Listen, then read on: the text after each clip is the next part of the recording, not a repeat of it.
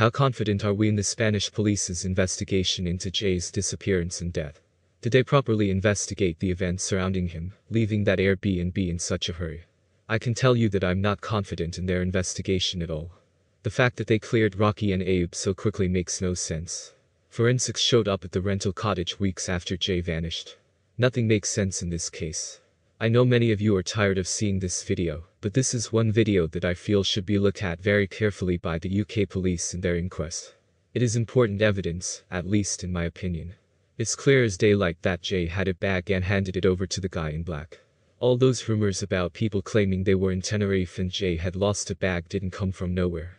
It started somewhere, and I feel it came from someone that actually had some knowledge of what happened. We're tired of seeing this footage, but I've come across clear pictures of this guy in black, and it seems like there is a definite scar on the back of his head. It could even look like a scar from an axe wound or something long and sharp. What are the odds of this not being Tom Hilton though?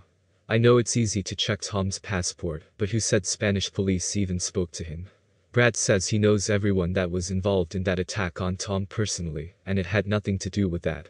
Let's look at this latest picture of Tom again, from 2023. Compare that to the picture of the man in black. Look at the haircut, it's very similar if not the same. So, let's say that was Tom Hilton, then why did he take Jay's bag?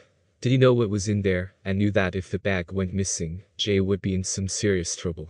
Many have pointed out that this man in black didn't come forward, and there has been so much speculation surrounding him taking Jay's bag.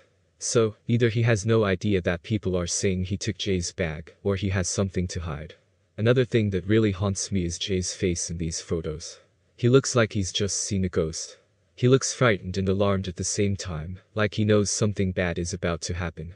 It really creeps me out, and I hope the UK police examine this footage closely.